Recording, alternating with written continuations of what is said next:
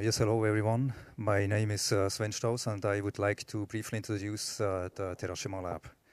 So the topic of the Terashima Lab is the development of advanced processes and the physics of these processes.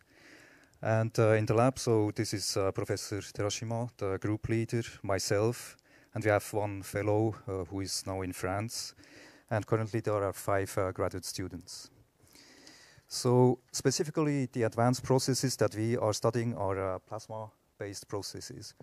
So maybe you're not very familiar with plasmas, but plasmas have always been very linked with the advancement of mankind. So arguably the first plasma, human-powered plasma was fire. Now there are many different plasma processes. So for instance, in satellites, recently for plasma medicine, for processing, flow control, and also lasers.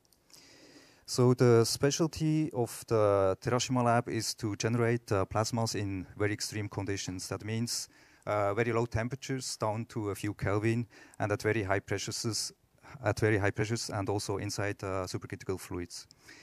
And the two main lines of research are the generation of these plasmas in extreme conditions, so here in supercritical fluid, for instance, or at very low temperatures, so-called cryoplasmas, and their characterization.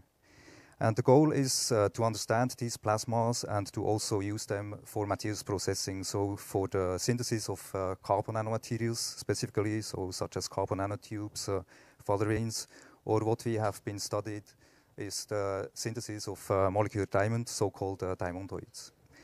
And the final goal is to use these new materials for new technology, so for use, for instance, in solar panels and also future computing. Thank you very much.